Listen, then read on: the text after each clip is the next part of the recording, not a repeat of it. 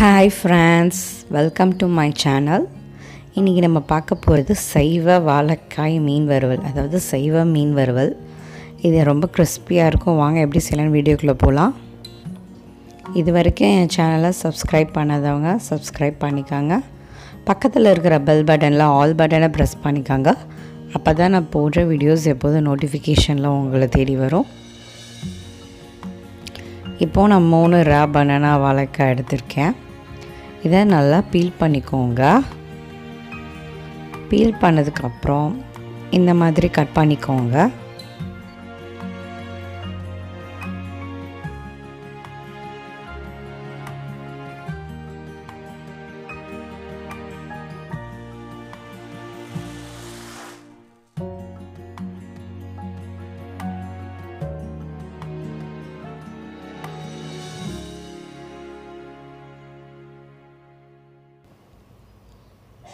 Cut பண்ணதுக்கப்புறம் இந்த மாதிரி 4-5 பல் பூண்டு, ஒரு கொஞ்சம் கருவேப்பிலை, 1 டீஸ்பூன் சோம்பு, இதை இந்த மாதிரி இடித்து சேர்த்துக்கோங்க.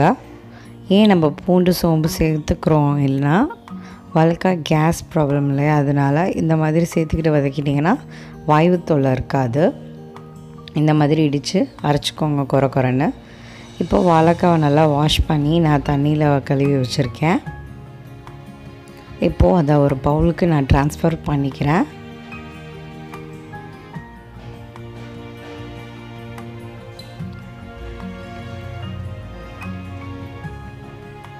இப்போது நீங்கள் 1 டீஸ்பூன் மஞ்சள்தூள் சேர்த்துக்கோங்க.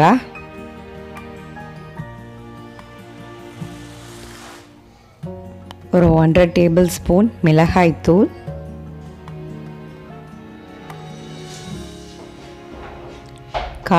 காரத்துக்கு தகுந்த மாதிரி நீங்கள் சேர்த்துக்கோங்க. 1/2 டீஸ்பூன் மல்லித்தூள்,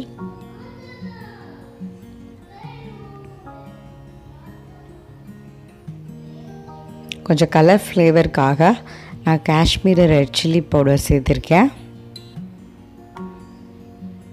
இது காரம் கம்மியாக தான் இருக்கும். 1/4 டீஸ்பூன் சீரகத்தூள், 1/4 டீஸ்பூன் சோம்புத்தூள்,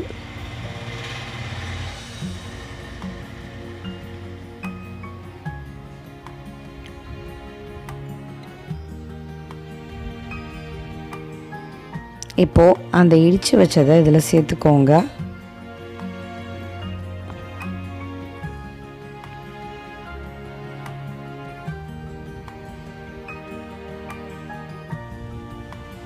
தேவையான அளவு உப்பு சேர்த்துக்கோங்க.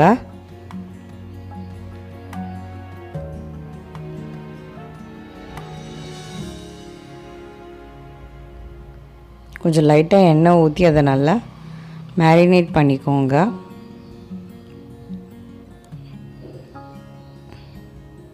அப்போ தான் மசாலா எல்லா இடத்துலையும் நல்லா பைண்ட் ஆகும். ஒரு 15 மினிட்ஸ் ஊற வச்சுருங்க அதை. அதுக்கப்புறம் நம்ம கடாயில் பொரிக்க போகிறதில்ல, தவாவில் தான் பொரிக்க போகிறோம். இப்போது தவா நல்லா சூடாயிடுச்சு. எண்ணெயை ஊற்றிக்கோங்க.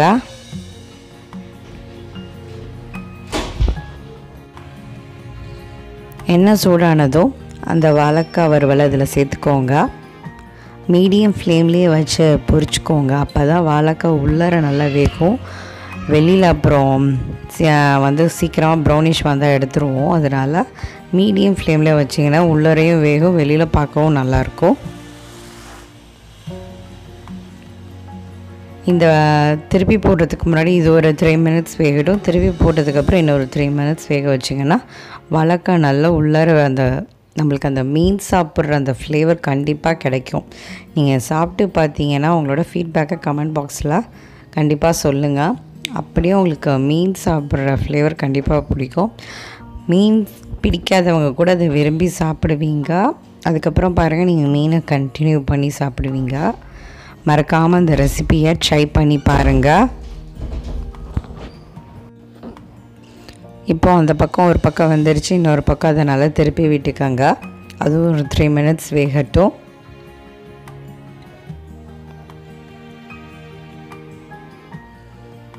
இதில் எண்ணெயும் அதிகமாக தேவைப்படாது.